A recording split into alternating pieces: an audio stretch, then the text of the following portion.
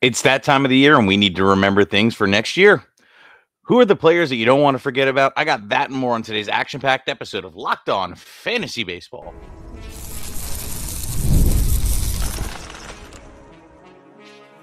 You are Locked On Fantasy Baseball, your daily fantasy baseball podcast. Part of the Locked On Podcast Network, your team every day.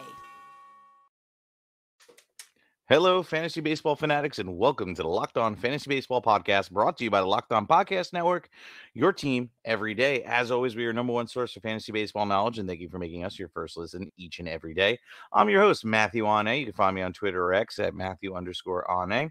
If you're watching on YouTube, please click the bell below to subscribe to the channel and give you a notification every time we drop a new episode. Also, please leave us a 5-star rating and review on Apple or Spotify, wherever you may listen. It really helps out the show. And if you guys want a little bit more than what we offer in this 30-minute podcast, check us out on the Subtext and become a member of the Diamond Club. You get a free 2 weeks. Link is in the description below. This episode is brought to you by Prize Picks. Prize Picks. Go to prizepicks.com/lockedon and use the code all lowercase locked on MLB to win $50 instantly when you play $5. All right, now that I'm done stumbling through my words, this is a great episode, something we're going to try out. I think it's very helpful. It's something I do mentally, right? So like the end of the season or towards the end of the season, I start going back, looking through players, seeing, who really overperformed in their ADP. Who do I think had a breakout? Who I think is on the precipice of going to have a breakout next year? And, these are players I want to remember. So ultimately, everybody's going to be a little bit more on the positive side tonight. And, we're going to remember these players for next year. So all about keeping it in the back of your mind here. It's like a watch list type deal, but it's more of like a, let's see how they're trending in spring training. Let's see if there's any off season, kind of notifications about them. Are they trying new things? Are they, picking up a new pitch? Are they trying a new swing? Did they go to drive line, etc.? What are they doing to make themselves better that are going to make them a better fantasy asset for 2025? It's wild that we're even talking about next year, but I think that we're in a position right now where whether you're in the playoffs or out of the playoffs, it's a good time to take a review and count and look back at the season and kind of see, okay, what are we doing next year? And, how do I get that leg up? And this is the perfect way to do it. So without further ado, I want to start off with a name that I think is going to be pretty valuable. That's probably not going to be, very highly rated based off of the season numbers. But at the same time, he had a lot of key performances that look good, and he plays for a really good team. And that's Spencer Schwellenbach.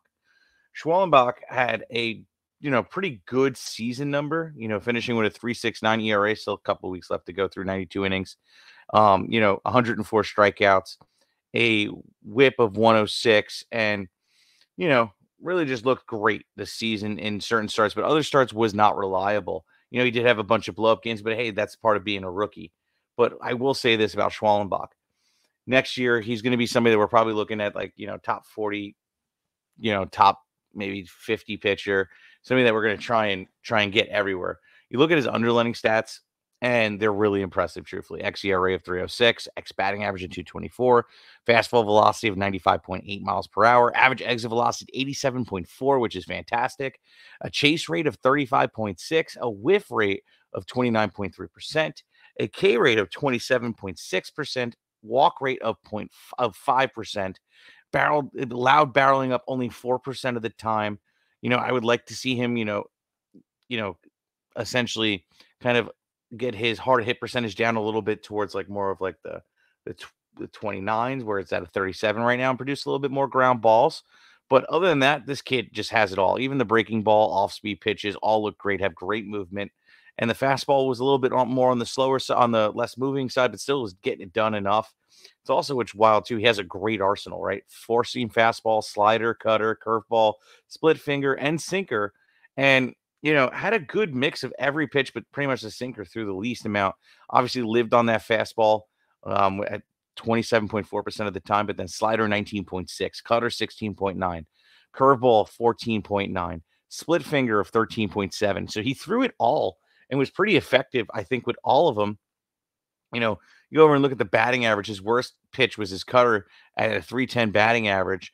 And that's pretty bananas, just like cutter being that, but I could totally see it at the same time. Maybe he removes it from his arsenal since he has a 4-seam fastball. But, he got a lot of putaways with his split finger, his curveball, even his sinker when he did throw it on that 7.5% of the time, and his four seam fastball got a good put away too at 19.5% and a slider of 21.6%. Everything about him just screams really good and has a lot of potential. You know, and I don't want to do this to Schwellenbach and kind of put it over him, but he has a lot of like reminiscence for me at least of a Bobby Miller and how Bobby Miller was very mature, had a deep arsenal, had a lot of good things going for him in his rookie year. And honestly, for the beginning of the year until he kind of like got hurt and things like that. So let's just hope that Schwellenbach doesn't have the same fate as Bobby Miller for next year. And I think that Schwellenbach is somebody we're going to be talking about that could really rise through ADP based off of further analysis. And I think even a pretty good spring that's going to, everything is going to be riding on him. I think that Schwellenbach is going to be somebody we're going to be talking about. It's going to be very valuable for next year. And the more and more I look into him, is the more and more I start to like him. A very complete pitcher and a very mature pitcher for a guy that's pretty young. Him and the Atlanta Braves are going to be very happy. Let's move on to Spencer Arrighetti of the Houston Astros. He's one that, yeah, he got lit up tonight, but whatever. We're not going to, highlight just one performance. He's had a couple of up and down performances, but he's been a strikeout machine and a guy that I feel has been really good. We look at, overall stats, and it's not as impressive with the ERA being a 4.63, but it took a little time to mature. His first couple starts, really weren't where he was, very successful. But after that, he really did turn it on. He has 151 strikeouts to 124 innings pitched. He has a whip of 1.375. Again, not as indicative of what he's actually doing. A 4.05 FIP, which is a little bit better, fielding independent pitching. So that's a ERA indicator if you had an average defense behind you, right? And we can look at the underlying stats too, right? So like he had really good, movement on his, breaking balls. Fastball was kind of flat, and so was his off-speed pitches, but still was getting the job done. His ex batting average was actually a 2.22.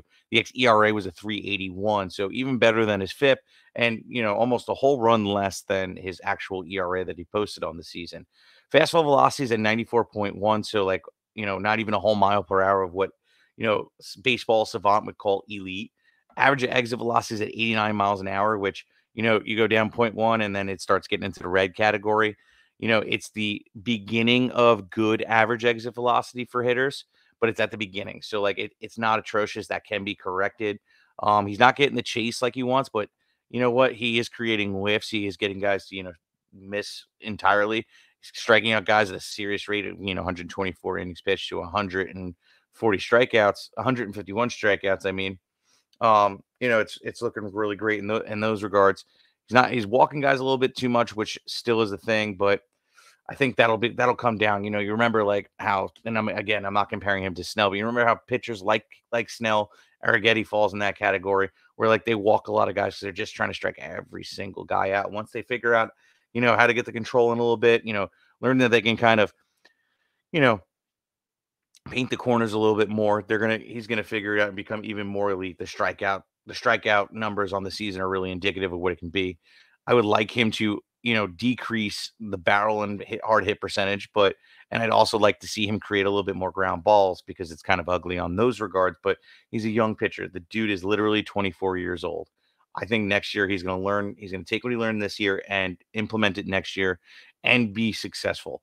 I don't think he's going to be a top 40 pitcher, probably more in the top 50. But again, it's still somebody that we could be considering. I still have to do my rankings too, so I might look at this and he might end up in the 60s or 70s. You can be like, guys, Matt, what are you talking about? But I see a lot of upside and things I like about him that can really translate into next year. You look at even his arsenal, right? Four-seam fastball, curveball, cutter, sweeper, changeup, slider. These are nice pitches. Obviously, he lives on that four-seam fastball at 41.2% of the time. Mixes in that curve and cutter at 19.5%, 19.4%. Really doesn't throw the other two pitches all that much. Sweeper's about 11%, changeup's about 8%, and has thrown the slider very minimal, literally 4 times. So it is what it is. But the put away on that curveball is 34%. The cutter is getting about 22%.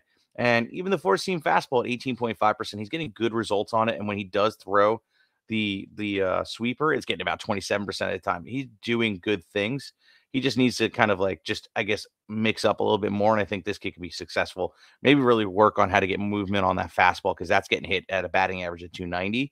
But, there's things that are going to change in those regards. And, next year is going to bring a hell of a lot more, a full off season working with the big league pitching that's out there. You can work with the Framber Valdez and the Justin Verlanders to try and get some tips on how to get more movement on those pitches, which would take him from really good right now to elite. So keep an eye out for Spencer Schwellenbach for the next season.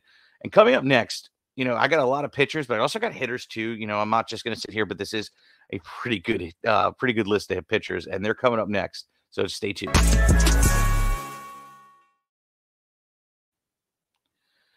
Prize Picks is the easiest and most exciting way to play daily fantasy sports. Unlike other apps, on Prize Picks, it's just you against the numbers. Download the Prize Picks app today and use the code LOCKEDONMLB and get $50 instantly when you play $5. Exploring my skills on Prize Picks this season adds an extra layer of excitement to daily fantasy sports. You can now win up to 100 times your money on Prize Picks with as little as 4 correct picks. You can turn $10 into $1,000 really fast. Prize Picks is incredibly user-friendly. I can make my selections and submit my entries in less than 60 seconds. And as the host of Locked On Fantasy Baseball, I might as well give you some picks to get started off with, right? Offer Ronald Blanco to have higher than 5.5 strikeouts in his next start. Offer Brandon Marsh to have higher than 0.5 total hits in his next outing. And offer Corey Seager to have higher than 0.5 home runs in his next game. Download the Prize Pick app today and use the code LOCKEDONMLB and get $50 instantly when you play $5. Again, use the code LOCKEDONMLB on Prize Picks to get $50 instantly when you play $5. You don't even need to win to receive the $50 bonus. It's guaranteed. Prize Picks, run your game.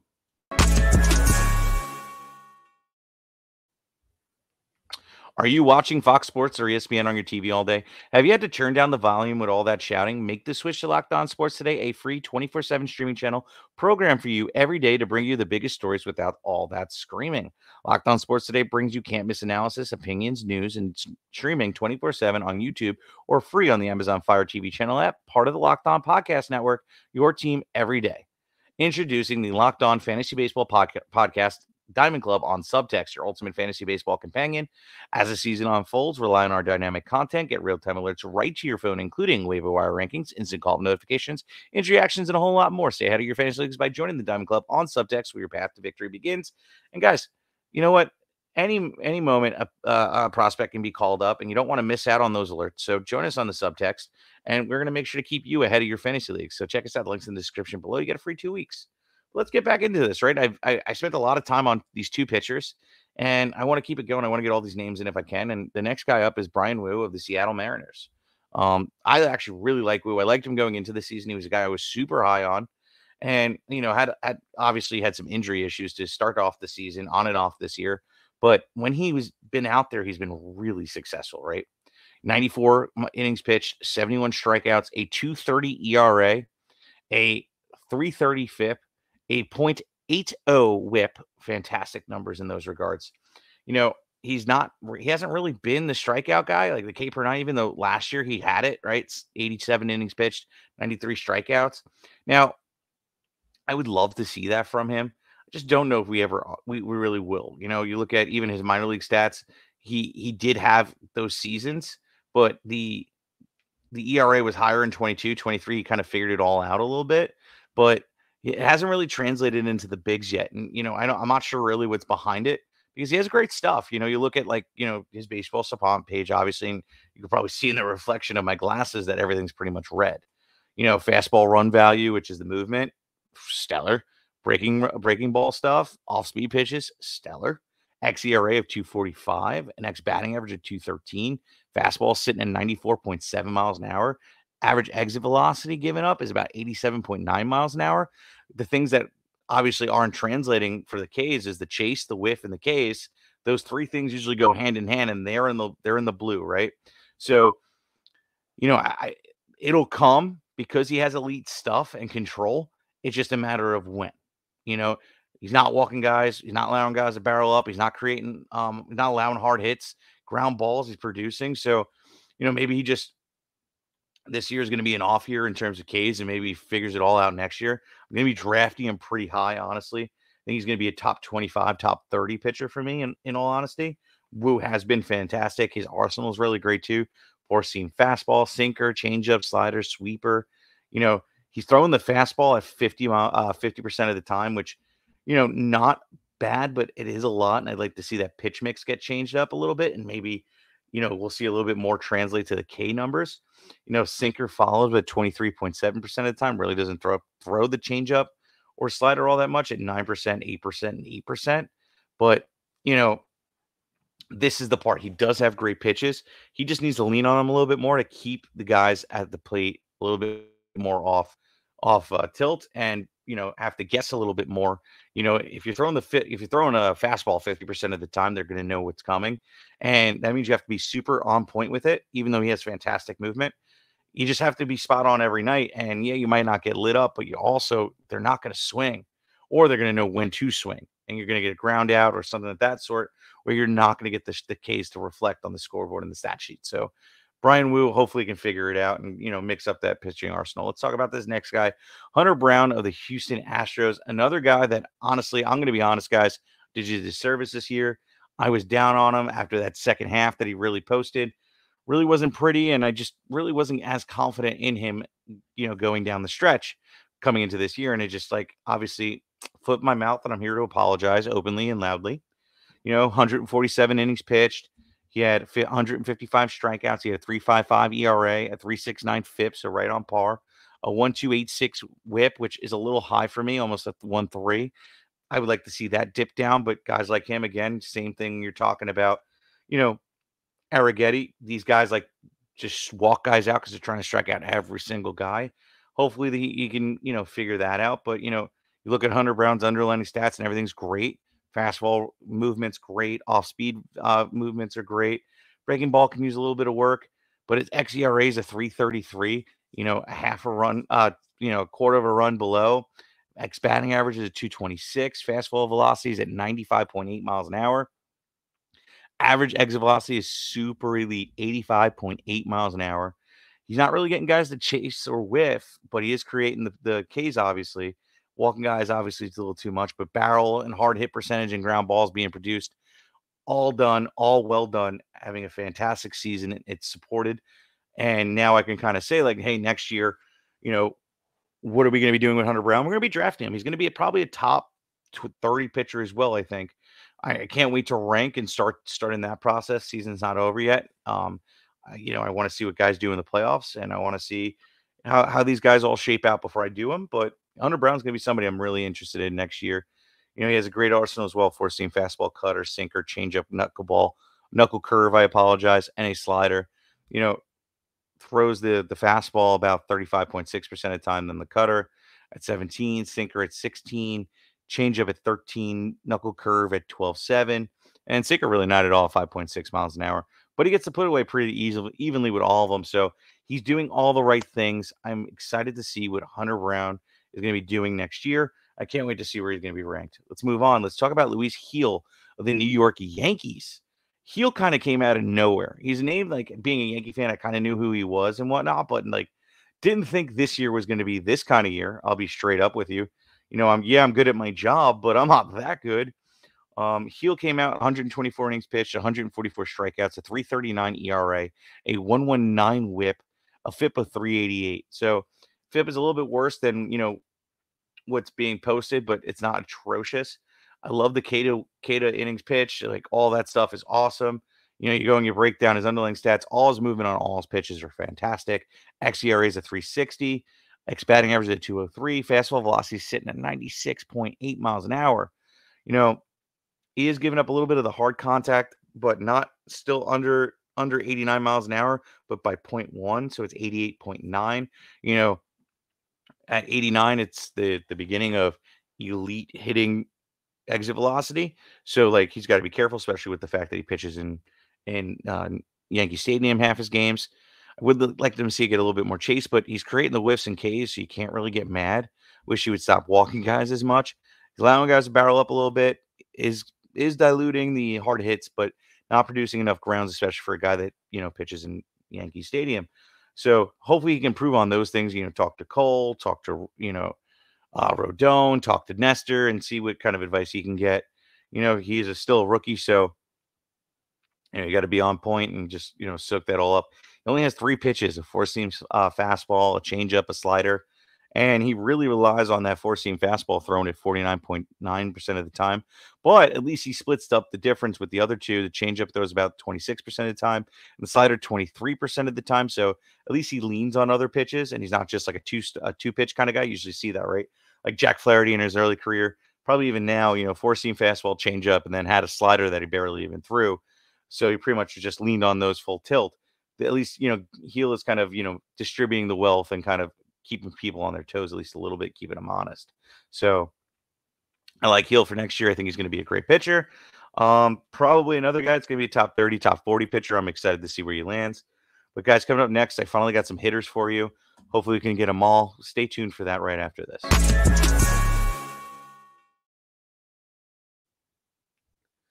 All right. It's summertime, which means it's barbecue season. Stock up on all your favorite grill items, grilling favorites, and earn cash back every time you purchase when you use Ibotta. So you won't have to choose between burgers or hot dogs. You can get both. Ibotta's free app that lets you earn cash back on every time you shop. Earn on hundreds of items from groceries, beauty supplies, even toys, so you can make sure that you're beating inflation no matter what you're purchasing. The average Ibotta user earns $256 per year that could cover a cost of an entire shopping trip, a flight that you've been eyeing, or a fancy dinner you've been craving. Other apps give you points that don't amount to much. With Ibotta, you can earn cash back that you can withdraw from your bank account, PayPal, or gift cards. Simply add the offer in the app and upload your receipt to Viola. The money is yours. Voila, your money's yours. Wow. Way to just Ron Burgundy that. You can save on over 2,400 brands and shop over 1,000 retailers, including your favorite grocery stores, Lowe's, Macy's, Sephora, Best Buy, and more. It's time for you to join the over 50 million users that use Ibotta to earn cash back on every time they shop. Right now, Ibotta is offering our listeners $5 for just trying the Ibotta app. Use the code Locked On MLB when you register. Just go to the App Store or Google Play Store and download a free Ibotta app to start earning cash back and use the code Locked On MLB, and that is IBOTTA in the Google Play or Apple App Store, and use the code Locked On MLB.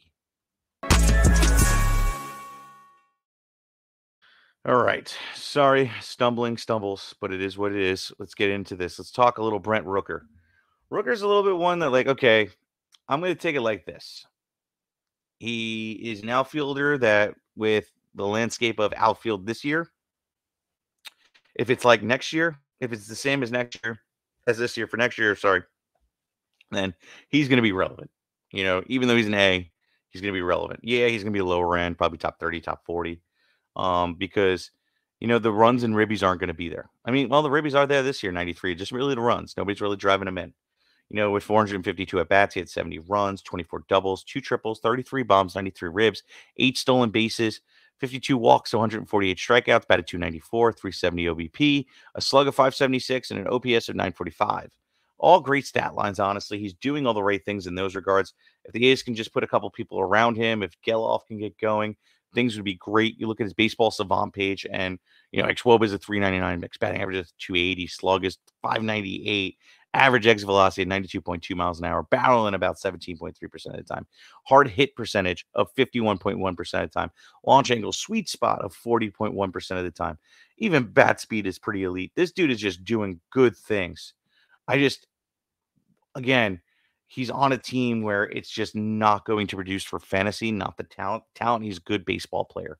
But for fantasy, unless the A's decide to, bring in a big name or a couple names or call up some guys, they're going to be able to help Rooker get home, then he's always going to be lower in the tiers because of it. So just keep an eye out. Don't forget about him, because he will be someone that we're talking about that's relevant. And you just say, oh, it's an A's player. But no, dude had a pretty nice stat line with the home runs and ribs. Let's move on. Jackson Merrill, the San Diego Padres. He came out and was a nice little waiver wire pickup in the beginning of the year. He's a really good player, honestly. 481 at bats, 68 runs, 22 doubles, 6 triples, 21 bombs, 79 ribs, 16 stolen bases. Struck out a boatload, but still was able to get the job done at a 291 batting average, an OBP of 321, a slug of 493, an OPS of 816. So Merrill is interesting. He had a career high of of home runs, obviously, and had a better pace than he did in the minors last year because through 466 at bats, he had 15 home runs. I'm sorry, yeah, 15 home runs, and this year he had 21. So that's an improvement. I like it. You know, stolen bases have pretty much been the same, and whatnot. Batting average is a little bit better than last year, but the walk and strikeout numbers I wish were a little bit better. In his minor league career, he did a lot better at that, nearly 50, right over 50%. So the batting average I think is sustainable. So we'll see. Hold on, I'm gonna take a sip. Next year he's gonna be an interesting play. Obviously, he plays a position um, that again might make him relevant with the outfield eligibility if it retains on Yahoo. Let's see real quick. So it retains is going to make him relevant for that, but at the same time, for shortstop, he's going to fall a little bit because there's a lot of bigger names in those regards. But for outfield, he should be pretty relevant. Top 40. Hinge. We'll see. Um, you know, it's going to be interesting. I can't wait to rank him, but he's a name I don't want to forget and kind of like, oh, it was kind of ugly, whatnot. Not really. He was pretty good all year. So just don't sleep on Jackson Merrill. Let's move on. Um, we're going to talk about Colton Cowser of the Baltimore Orioles. So this was a Dom pick. Okay, he put this in here for me. Couldn't be here today. But I didn't realize he was having as good of a season as he was, right? 425 at bats, 68 runs, 21 doubles, two triples, 20 home runs, 62 ribs, 8 stolen bases, struck out a boatload of times, batting about 245, 247 on the season with an OPS of 774. You look at his minor league stats, the power is true and it exists. And the batting average, I think, will get better. You looked at his plate discipline in the minors, last year he had 64 walks, 207 strikeouts, and batted 300. I think that, if the plate discipline is there, you can see definitely an improvement in batting average and whatnot. So I want to see where that takes us. Also, too, the season total numbers aren't indicative of the player he's been. Second half, he batted 290. So it's not really that 247 that's really true. He had a fantastic July batting 329 with 4 home runs over that time. August was kind of ugly at 234, but still managed to put up 4 home runs. But then this month, right now, so far, he's batting about 375 and is doing his thing. So we'll see. How he finishes out this year is going to be indicative of where I get him ranked, essentially, right? So, like, the reason why I was so high on like a Carter and whatnot was, you know, you look at him, you go, okay, he performed not only through the through the regular season when he got the call, but then was really able to come up during big moments in the playoffs. So I want to see what Colton Cowser does this year in those regards. And if we see anything like it looks like the second half continue, does in the playoffs, it's going to be really interesting and hard for me not to fall in love with him for next year. So Colton Cowser is somebody you don't want to forget about, honestly. So this next guy here is Kerry Carpenter, somebody that I ranked pretty high, obviously dealt with a lot of injury, and I feel like, you know, you look at his stat line and it doesn't really tell the whole story. Still 26 years old. Next year is a make it or break it year because he needs to stay healthy next year. 203 at bats, 31 runs, 11 doubles, 4 triples, 14 bombs, 45 ribs, you know, batting about 286, an OBP of 352, a slug of 586, an OPS of 939. So, like, since coming off the IL, he has been a force once he got the groove going, and I'm really excited to own him. I have him almost everywhere. I had him ranked in my top 36 at the position in outfield, so I'm excited to see that he is actually getting going. I think Kerry Carpenter is going to be a fantastic player in the bigs. He's going to add and make Detroit pretty dangerous. So, you look at it like, small sample size, obviously, but you look at his underlying stats. X-Wob is at 375, 379. X-batting average is 263. Slug is about 564. Average exit velocity is at 89.9. Barrel at 17.2. Hard hit percentage at 46.9. Launch angle sweet spot of 40. All great stuff. I just want to see him walk a little bit more. I want to see him stop chasing. I want him to, do a little bit more in those regards. And we're going to see him really take over here. I think that he is going to be somebody we're going to be talking about for a long time. I am super excited for Kerry Carpenter. So about this last guy, and let's sneak him in. Zack Neto of the Angels. And I like him a lot. I called him to start the season. I said, hey, watch out for this kid. I liked what he did last year. I like the what do you call it? The I want to say a prototype, but prospect pedigree that he had coming in. And what he did in little bursts last year. And this year, obviously started off slow, but then really has picked it up over the last couple months. And I'm really excited to see it. He's been really good. I want to pull that up real quick. Um, I'm a Zack Neto guy, straight up through and through. I've liked him, since he was a youngin in the minors, and you know, he started the show out right after the All-Star break. May was hot too, but he's been really good. So July, he batted 279, got 2 home runs, 9 ribs, 8 stolen bases in that time. Walked 7 times to 13 strikeouts, all positive in both point and categories leagues.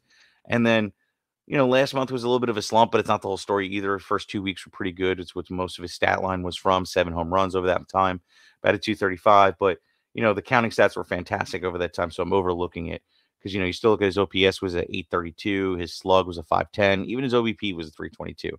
All not atrocious numbers. But then this month right now, he's batting 333. Doesn't have a home run yet, but there's still time. I think that this kid is going to be special next year.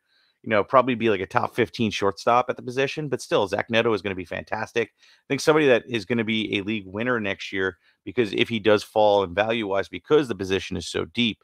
So keep an eye out for him. I think Zack Neto is going to be fantastic. But guys, I want to thank you guys for being with me. Dom will be here tomorrow. I will not, unfortunately, get hitting a work trip, so I got to go to Maryland. That'll be fun. But yeah. So, guys, I know you like us so much. I want you to check out my boy Soli at Locked On MLB. Puts on a great show, covers the whole league. Get some real inside baseball with him.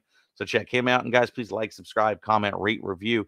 Do everything you can. Share it with your friends, everybody, screaming from the rooftops if you can.